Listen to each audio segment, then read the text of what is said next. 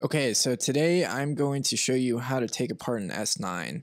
And so this is the pieces that I have after I've taken it apart.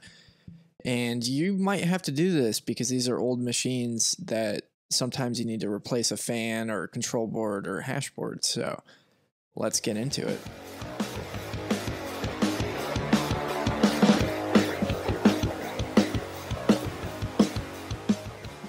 Okay, so the first thing you do is you take off the fan on the back side, sitting right in front of the hash boards. And I just unplug the fan so it's not sitting there on the control board. And then you take off the grill, and you have to take off the fan and the grill in order to be able to pull the hash boards out, as well as you have to pull the hash boards out to be able to pull off the control board. And so to pull off the hash boards, I have to unplug the ribbon wires here.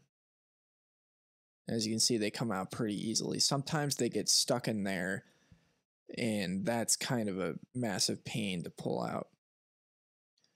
But if you're just going for the control board, you can just pull out the hash boards a quarter of the way to be able to fit that out. But yeah, these are when you're taking out your hash boards and you're inspecting them, you want to inspect the heat sinks to make sure that none of them have fallen off. And if they had, they may catch on fire or just not work. And the last thing that you do is you take off this front fan that you'll notice will have a cover on it because the fan blades are exposed.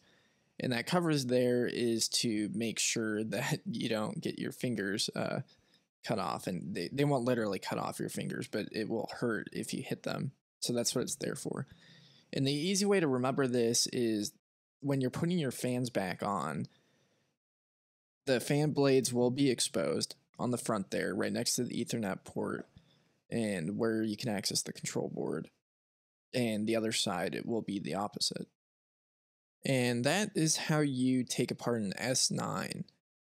S9 is one of my favorite machines, and if you're interested in getting one, it's a great starter for home mining.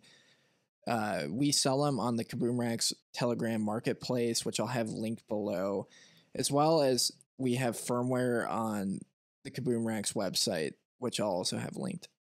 Hopefully you found this video helpful. If you have any questions, throw it in the comments. Make sure to check out the other S9 videos on this channel. And if you want me to make any other videos on a particular topic, just throw a comment on this video and I'll respond. Thanks for watching. Have a good one.